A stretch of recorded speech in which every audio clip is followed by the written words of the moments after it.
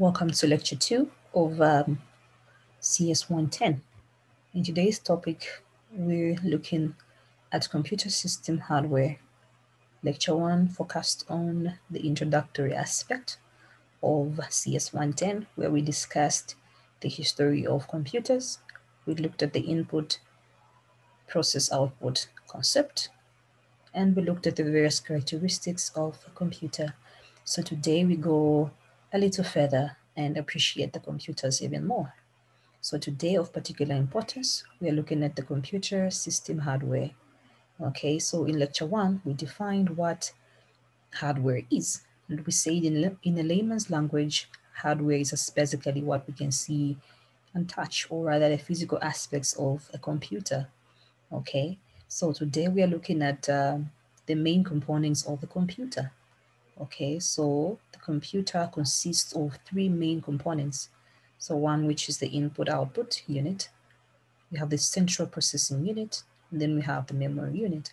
So these three units are of paramount importance when it comes to a computer. They are what makes up a computer. So they are so important. Okay, so input-output unit. So basically, if you remember what we looked at in the input process output component concept, you discover that with the input, we're looking at the aspects that have to do with inputting data into the computer, and then the output basically in charge of conveying the output results. Okay, so when we're looking at the input output unit, we are looking at the units responsible for the interaction of the computer. Okay, so in order for us to be able to interact with the computer, we need the input output unit. Okay, so without this, I don't know how the user experience is actually going to be. And then we have the central processing unit, okay, which is like the brain of a computer. Okay, so just like human beings, okay, we are composed of a brain. So in order for us to be able to process information, we actually need the brain. So just like the computer, so the CPU is actually responsible for processing of information. Then we have the memory unit. At the end of the day, once processing is done, we need some form of storage. So memory comes in to help us in that particular aspect. So we are going to look at these three individual components in detail. So the computer user interacts with the computer via the input and output unit. So right now, I'm able to display this content right now because of the facilities of the input and output. Okay, so all this is being made easy for me because of the keyboard, okay, because of the monitor. Okay, so this is of paramount importance to the computer. And then the purpose of the input output unit is to provide data and instructions as input to the computer and to present relevant information as output from the computer. Okay, simple, not so. Okay. And then the CPU controls the operations of the computer and processes received input to generate the relevant output. So once the input unit inputs data into the computer, so the central processing unit is actually in charge of controlling the operations and processes, okay, that are received from the input end, okay, in order for us to have relevant output generated. So the memory unit stores the instructions and data during input activity to make instructions readily available to the CPU during processing. So it also stores the processed output. So remember last time in lecture 1 I said during the processing stage there's also some form of storage that happens, okay? And I in particular mentioned the registers. So in this topic, in this lecture, we are going to also understand what registers are. So the central processing unit, so like I said earlier, it's like the brain of a computer. Okay, so this is a very important component in a computer. So it actually has three parts. Okay, so we have the control unit, we have the arithmetic logic unit, and then we also have the registers. Okay, so these are what make up the central processing unit. Of course, also we need some form of storage, okay, though it's not being explicitly shown in the representation on the screen. Okay, so the central processing unit or the processor is often called the brain of a computer, and the CPU consists of the ALU, arithmetic logic unit, and the central unit, the control unit rather. So in addition, the CPU also has a set of registers, like I mentioned earlier, which are temporal storage areas for holding data and instructions. So these are actually forms of storage that come in handy during temporal storage when we are performing processing of data and instructions. So the central processing unit continues, and the ALU, which is a component of the central processing unit, performs the arithmetic and logic operations on the data that is made available to it. So the arithmetic logic unit, as the name suggests, arithmetic logic. Okay, so this one is important when it comes to arithmetic and logic operations. Okay, for as long as there's some form of arithmetic and logic operations, that data is availed to the ALU. Okay, and then we have the control unit, which is like a supervisor. Okay, it's responsible for organizing and processing of data and instructions. Okay, so this one acts like a supervisor. So this one is the one in charge of organization of what has to be processed and which instruction has to be processed next and so on. So it also coordinates the activities of other units of the computer. So like I said, it's like a supervisor. Okay, so then the CPU also uses the registers to store the data instructions during processing. Okay, so in detail, the arithmetic logic unit also has two units. So the arithmetic logic unit of the central processing unit has two units. So we have the arithmetic unit and the logic unit. Okay, so remember the name is arithmetic logic unit. So we break it down into two, arithmetic and logic unit. So the arithmetic unit performs arithmetic operations on the data that is made available to it. Okay, and some of the notable operations are addition, subtraction, multiplication, and division. So the moment a computer is availed with these operations, or rather when it is signified of the fact that there are certain operations that have to be performed to do with arithmetic. Okay, so the unit in charge of this within a computer is the arithmetic logic unit of the central processing unit. Okay, and then the other one is the logic unit, okay, which is responsible for performing logic operations. So comparison of numbers, for example, letters and special characters. So these happen under the logic unit of the arithmetic logic unit. If you want to compare numbers greater than, less than, or equal to, these conditions are performed under the logic unit. Okay, so ALU performs arithmetic and logic operations and uses registers to hold the data that is being processed. Okay, so for all the operations that happen in this unit, okay, we have some temporal storage units, okay, known as registers that actually are in charge of this particular processes. And then also as we go on, you understand that registers are actually a general term, but then there are different types of registers for specific purposes within the central processing unit. Okay, so now registers. Okay, so registers are high speed storage areas. Okay, so within the CPU, but have the least storage capacity. Okay, obviously for certain obvious reasons rather. Okay, why should they hold so much space when we all know storage in here is as temporal?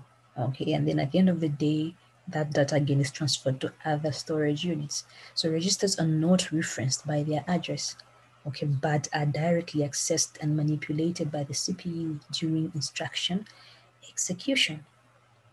Okay. And then registers store data. They can store instructions, addresses, and intermediate results of processing. Okay, so registers are often referred to as the CPU's working memory, okay, because they are often used, okay. For as long as there's some processing going on, registers are accessed. Registers are in use. No wonder they are referred to as the working memory. So registers are used for different purposes. So with each register serving a particular purpose, like I had alluded to earlier. So registers are in different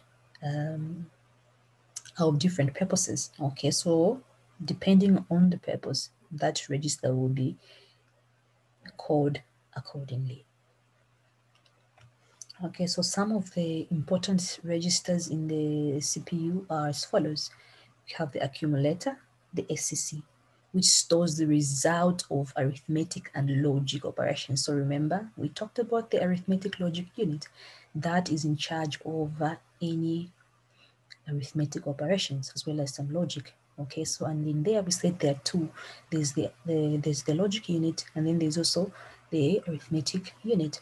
Okay, so one is in charge of those arithmetic operations, and then the other one logic.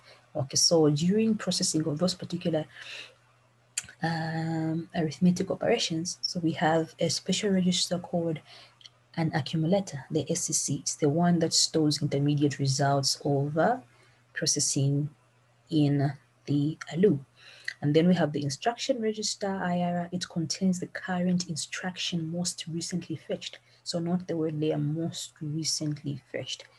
Okay, so there are many instructions available on the computer, but then the instruction register, okay, holds the current instruction most recently fetched. Okay, and then we have the program counter PC, okay, which contains the address of the next instruction to be processed. Okay, so we could think of a program counter as an address book. Okay, so for example, in real life, we all come from different homes. Okay, and our homes actually recognized by the various addresses that they have. Okay, so each house is uniquely identified by its particular address. Okay, so just like the computer here. Okay, so instructions actually hold and rather recognized by their various addresses.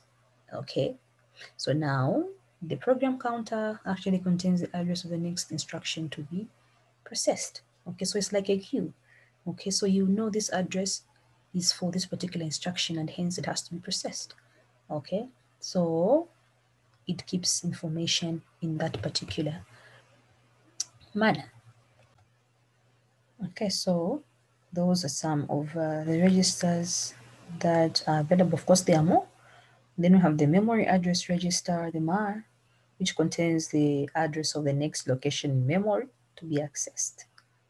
Okay, because you know, or maybe in case you did not know, in memory, okay, we have what we call addresses.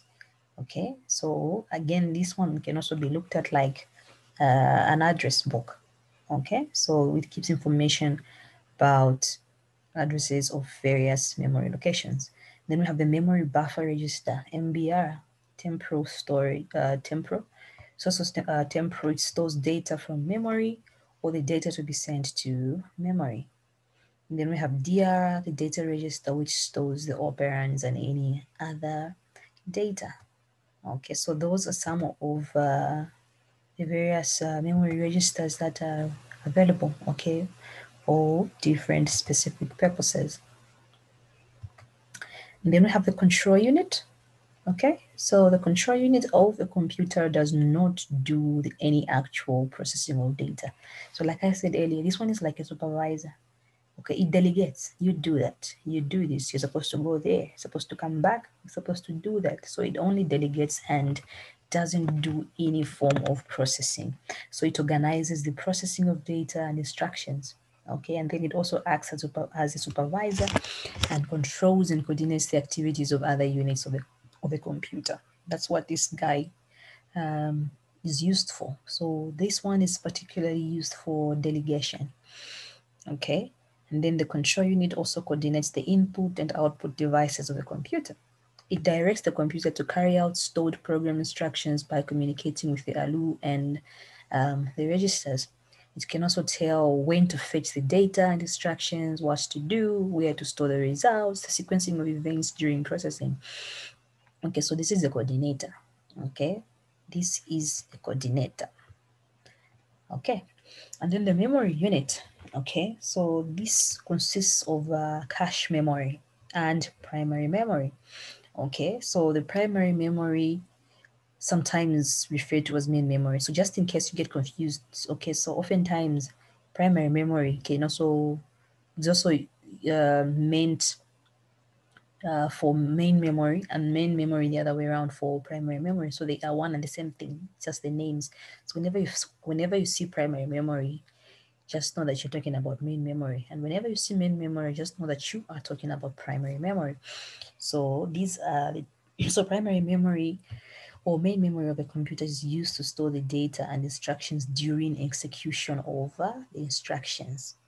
Okay, so we have what we call the random access memory, okay, and the read-only memory, okay, which are the primary memory. So RAM and ROM are primary memory, but then they serve different purposes. Okay, so in addition to the main memory, there's another kind of storage known as the secondary storage. So we'll get to understand this later. Okay, so the RAM, the ROM, they are coming from primary memory, and then we have another one away from the main memory called the secondary memory. So we'll get to understand these later. Okay, so when you're looking at cache memory, basically cache memory is a very high speed memory placed in between the RAM and the CPU. Okay, so cache memory is mainly used to increase the speed of processing. Okay, in order for the computer to perform its processing faster, like the way it does, okay, it needs to be boosted in terms of the speed. Okay, and that boost actually comes from the cache memory. Okay, so like we said, it increases the speed of processing. Okay, so the cache memory is a storage buffer also, okay, that stores the data that is used more often, temporal, and makes them available to the CPU at a fast rate. Okay, there are certain, or rather, there's certain data that is frequently accessed, okay, than any other data. Okay, and then because of its frequency in terms of being accessed, it requires some form of storage that is very fast in terms of processing, and so cache comes in handy, okay, to actually do that. So cache memory is built into the processor and may also be located next to a separate chip between the CPU and the RAM. Okay, and then it's been built in levels, cache level 1 and then cache level 2 as well. So like we can see in this representation here. Okay. And then on primary memory again, so we're saying this is the main memory of the computer. Okay, so it is used to store data and instructions during the processing of data, like we said. So primary memory is a semiconductor memory. Okay, and it is of two kinds, like we saw earlier.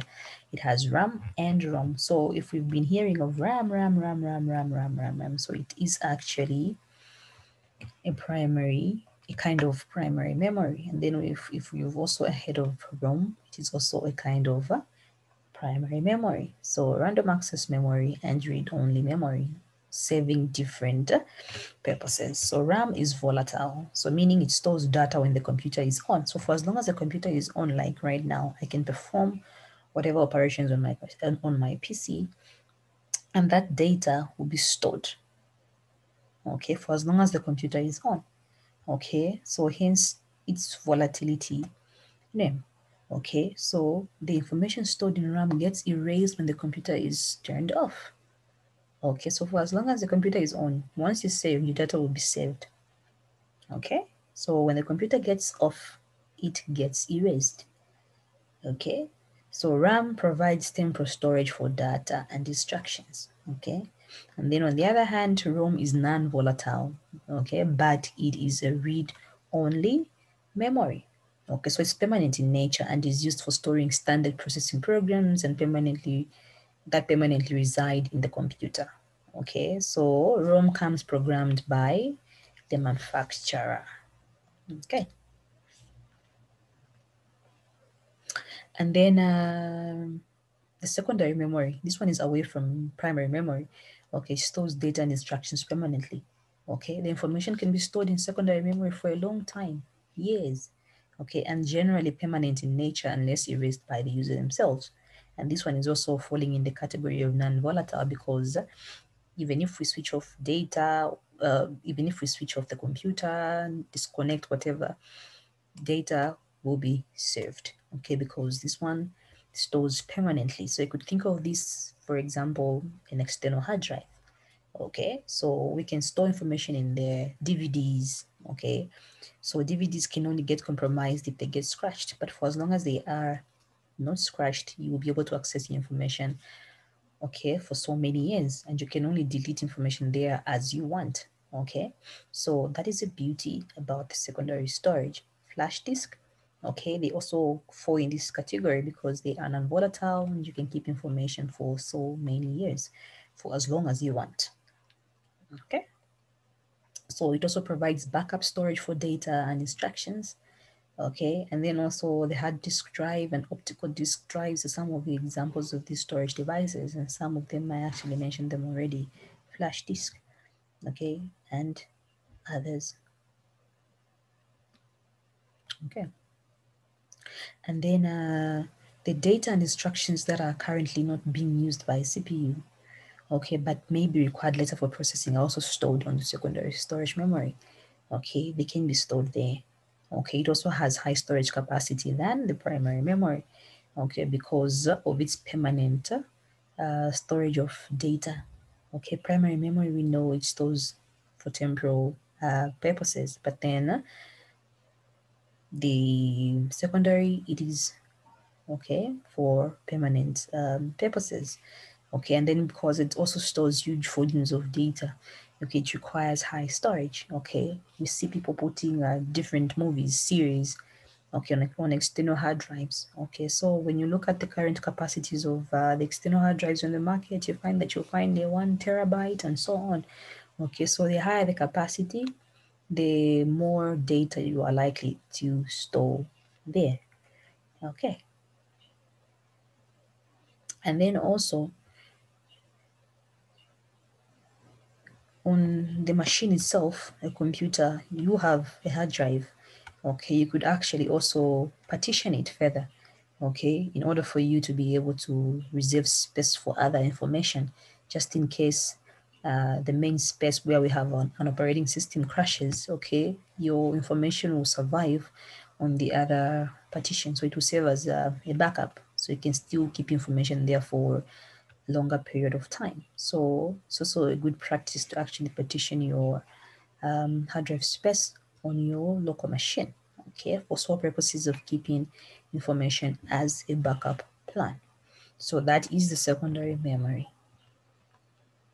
Okay, and then now we move on to something interesting, okay, the instruction cycle. So remember we said the CPU processes information, okay, this information, okay, can also be referred to as the instructions. Okay, so the primary responsibility of the computer is to execute a sequence of instructions that constitute a program. Okay, so the CPU executes each instruction in a series of steps called instruction cycles. Okay, so the computer doesn't just do things randomly. Okay, randomly, no, but then there is what we call an instruction cycle. Okay, so how does it work? So we have the fetch aspect, we have the decode, execute, and store. So cycle because it is a continuous process. Okay, like we can see in the diagram there. Okay, so the instruction cycle, fetching. Okay, so an instruction cycle involves 4 steps, like we have seen. We have the fetch, okay, we have decode, execute, and store. Okay, this here is what composes the instruction cycle. Okay, so one of the first aspects of the instruction cycle is fetching. So the processor fetches the instruction from the memory. Okay, so the fetched instruction is placed in the instruction register. Remember, the different types of registers for different purposes. So we had the IR, instruction register. Okay, that one of particular importance has to do with the most recently fetched instruction. Okay, so the fetched instruction is placed in the instruction register. Okay, and then the program counter then holds the address of the next instruction to be fetched and is incremented after each fetch. Okay, to show how these instructions are actually moving. So the fetching is the first step. Okay, you get the instruction from memory. Okay, so remember, memory keeps instructions, okay, during processing or even after. Okay, so that is mainly used for storage purposes. So whatever needs to be worked on, it has to be fetched from memory. So the fetched instruction is placed in the instruction register, okay, the IR. And then we have a program counter now that will signify which next address of the next instruction that will be fetched. So we have an instruction in the instruction register, and then the program counter will tell us to say, okay, so right now in the IR, there's this particular instruction. So once that one is done, the next one is this. Okay, that is how it works. Okay, so now we move to decoding. Okay, so the instruction that is fetched is broken down in two parts or decoded. Okay, so the instruction is translated into commands so that they correspond to those in the CPU's instruction set. Okay, so the instruction set architecture of the CPU defines the way in which an instruction is actually decoded. Okay, so how the instruction is decoded is actually up to the instruction set of the CPU. Okay, so when we fetch that instruction, it has to be decoded, okay, or rather broken down into smaller parts. Okay, and then they are translated into commands that correspond to the CPU's instruction set. Okay, and then after decoding, we execute. Okay, so the execution, the decoded instruction or the command is executed. So the CPU performs the operation implied by the program instruction. For example, if it is an add instruction, addition is performed. Okay, yeah, so the CPU performs the operation implied by the program instruction. Okay, so if it receives an add instruction, then the addition will be performed. If it received the multiplication instruction from what has been decoded, then that will be performed. So already an addition will be done from the arithmetic logic unit. Okay. Then lastly, you have to store, of course. Okay, storing. So CPU writes back the results of the execution to the computer's memory. So from memory, we can get an instruction that has to be worked on. And then once we work on that particular instruction, it's decoded and executed, it has to be stored back into memory. Okay. So this is the instruction cycle here. So it's a cycle because it's ongoing. Okay, so there's a fetch of an instruction from memory, and then you place it in the IR and then increment the PC, the program counter.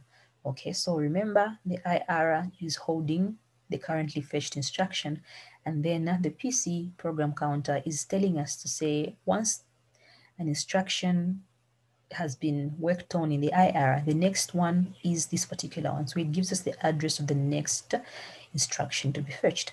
And then from there, we have decoding, okay, breaking down of the instruction into smaller parts, okay, using the instruction set of the computer, the architecture. Okay, and then from there, an execution, okay, and then after that, storage of the instruction in the computer, and then we fetch another instruction. So it's ongoing. So one particular instruction is done just like that.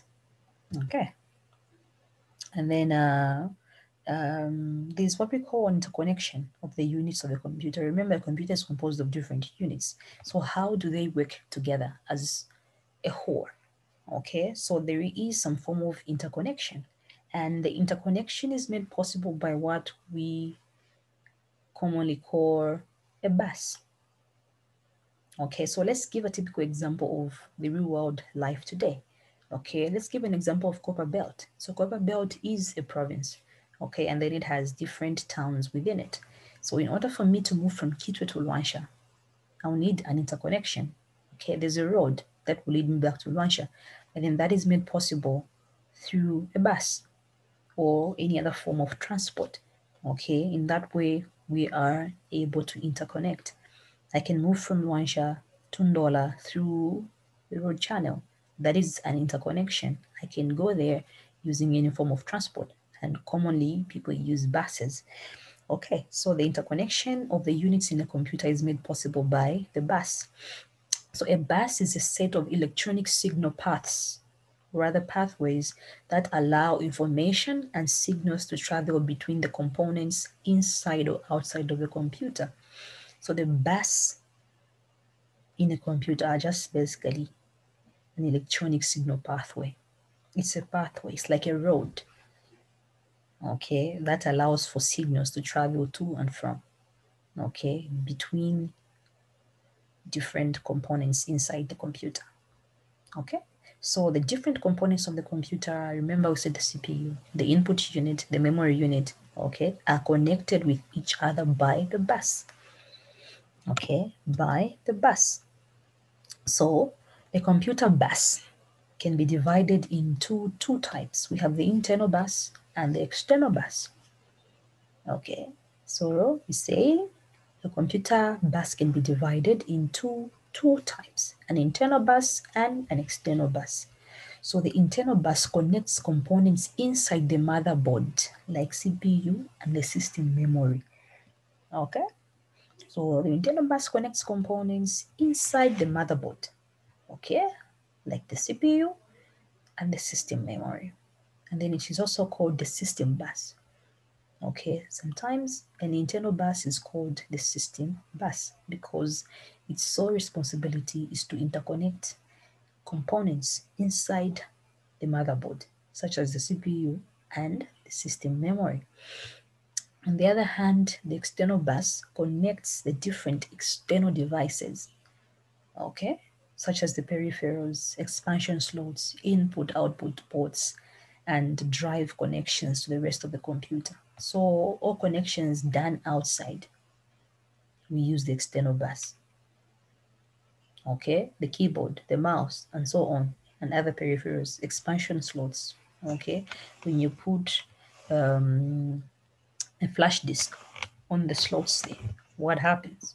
Okay, so the connection there is enabled by the external bus, and then anything to do with interaction within the computer inside, okay, we have the internal bus, or rather the system bus. Okay, so the system bus or the internal bus. So the functions of the data bus, the address bus, and control bus. Okay, so in the system bus are as follows. So in a system bus, we have data bus, we have address bus, and the control bus. Okay, let's get that one clearly. So we said there are two main buses. There's a system or internal bus, and then we have an external bus. So the internal bus or system bus is mainly used to interconnect connections within the confinements of the CPU and other system memory. And then now we're saying within the system bus, there are three types of buses. There's a data bus, there's address bus, and the control bus. So what do they do? So the data bus transfers data from the CPU and the memory. So it's between the CPU and memory. You have a data bus. It transfers the data. Okay? It transfers the data. So it's like a bus specifically for a particular route between the CPU and the memory. So we can have a bus specifically for Luansha and Kitu. So to and from. Okay? And then we have address bus that connects the CPU and RAM with set of wires similar to the data bus. So this one is between the CPU and the RAM. Okay, RAM, we know it's memory, Okay, but then here we're talking about the address bus. So meaning in our storage there, you've got different what? Locations. Okay, and so the address bus connects the CPU and the RAM to be able to know which particular information to actually access at what particular address. Okay, and then we have the control bus, specifies whether data is to be read or written to the memory. So remember control unit. Okay, we say that one specifically does what?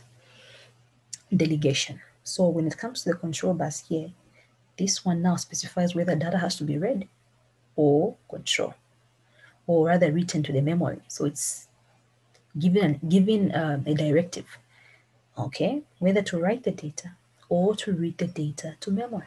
So in the system bus, we have control bus, address bus, and the data bus. Data bus to know the data to transfer between the CPU and the memory, rather to transfer data between CPU and memory. Address bus connecting the CPU and the RAM. Control bus to specify or rather let us know whether the data has to be read or written to memory and so on. So this is a depiction of a system bus. So we have the CPU and memory. Okay, so here is our system bus. On our far right, we have the data bus, the address bus, and the control bus. Okay, so this is showing us a depiction of the different buses that we were talking about in line with the system bus. Okay, so the lines we are seeing there, okay, are like channels. Okay, so this is basically what happens. So memory is accessed by the control bus, it's also accessed by the address bus, and then also by the data bus. Okay, so and so on and so forth. Okay, so the data bus goes to the CPU. Okay, the address bus goes to the CPU and the control bus as well. Okay, so depending on what they want to do in those particular areas. Okay, and then we also have expansion bus. So the expansion bus connects external devices to the rest of the computer. Okay, so the external devices like the monitor, keyboard, and printer connects to ports on the back of the computer. Okay, so again, there depends on the design of the computer. Some it's not really at the back, some is on the sides. Okay, and then we have external ports. Okay, so the peripheral devices interact with the CPU of the computer via the bus. So the connections to the bus from the peripheral devices are made via the ports, okay, and sockets provided at the sides of the computer. So we normally see them. So in your spare time, you can actually check them out, okay, the various ports that are available. Okay, so the performance of a computer, as we can see there. Okay, so we have a processor, okay, running on that has in between the processor there, we have cache between the RAM and the processor itself. So on different levels, level 1 and level 2. Okay, so the registers there, okay, so the size of the register, rather the word size, okay, indicates the amount of data with which the computer can work at any given time. Okay, so the bigger the size, the more quickly it can process data. Okay, so a 32-bit CPU is one in which each register is 32 words bit wide. Okay, so word size is also referred to as a register, in case we did not know. Okay, so there are different bit sizes, okay, of these CPUs. So there's a 32-bit. We also hear of a 64-bit. So we are simply referring to the word size, okay, of the computer. Okay, so a 32-bit CPU we are saying is one in which each register is 32 bits wide, okay, in terms of the size.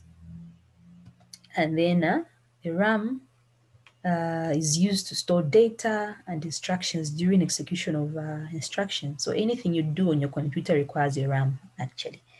Okay, so if RAM is less, then the CPU waits each time the new information is swapped into memory from the slower devices. Okay, so PCs nowadays usually have a 1 GB to 4 GB of RAM. Okay, some in fact even have 8 GB of RAM. Okay, so remember we're talking about evolution of computers here, advancements. Okay, so they're actually even bigger sizes. Okay, it's not just about 1 and 2 or 4. Okay, there's even 8. Okay, so and then also we have a system clock when you're looking at performance of the computer. Okay, so the clock speed of a CPU is defined as a frequency with which a processor executes instructions or the data that is processed. So the higher clock frequencies mean more clock ticks per second. Okay, so the clock frequency is measured in millions of cycles per second, or megahertz or gigahertz, which is billions of cycles per second. Okay. Okay, and then the bus still. So we're saying the data bus is used for transferring data between the CPU and the memory. So the data bus width affects the speed of the computer. Okay, so in a 16-bit processor, 16-bit wire bus can carry 16 bits of data. That's what it means. Okay, but the bus speed is measured in megahertz. So higher the bus speed, the better it is. Okay, and then we also look at the cache memory there. So two of the main factors that affect a cache's performance are its size as well, amount of cache memory, and the levels 1, 2, 3, and so on. So the larger the size of cache, the better it is at processing. Okay, so PCs as a 2010 had a level 1 cache of 256 kilobytes and level 2 cache of 1 MB. So you need to do a research, find out where we are currently. Okay, I'm sure we are actually even better. Okay, and then also the processor speed, the RAM size, the hard disk size are very important actually when you are looking at the specs of the computer. So what processor speed, RAM size, hard disk size would you recommend for a desktop computer to have reasonable performance? So you do a research on your own, and you should be able to answer this question here. Every time you're buying a computer, you always ask, what's the processor speed? What's the RAM size? What's the hard disk space? Okay, so now this is your task as we are looking at performance of the computer. Okay, find out what processor speed, what RAM size, the hard disk size would you recommend for a desktop computer to have a reasonable performance. Remember here the keyword is desktop computer, not laptop. Okay, so find out this information here. Okay, so this is a self-study for you. Okay, so inside the computer cabinet, so this is the cabinet of a desktop computer. Okay, you should be able to check it out. Okay, of course, we can see the motherboard there, there's memory, there are some expansion slots. Okay, there's a fan, the processor, power supply, the CD-ROM, okay, the power cables, we have the floppy drive, okay, we have the data cable, and then we have the hard disk drive. Okay, so those of you that have opportunities to see some of these things, you can actually check them out. Unfortunately, because of COVID, we are actually unable to do this. Okay, it was going to be interesting if we did this together in class. Okay, so for now, it is your individual research. So you can actually look this up as well. Okay, so this is a motherboard. You can check out what it is composed of. Okay, yeah. So these expansion slots, you can check them out. Okay, the mouse connector, the parallel port, okay, and those other items. So this has been lecture 2, and as usual, if you have any questions, please do note them down, and when we have an opportunity to meet physically in class, you can ask the burning questions, and if everything is okay, then we are good to go. From me, Mrs. Banda, good day. Thank you.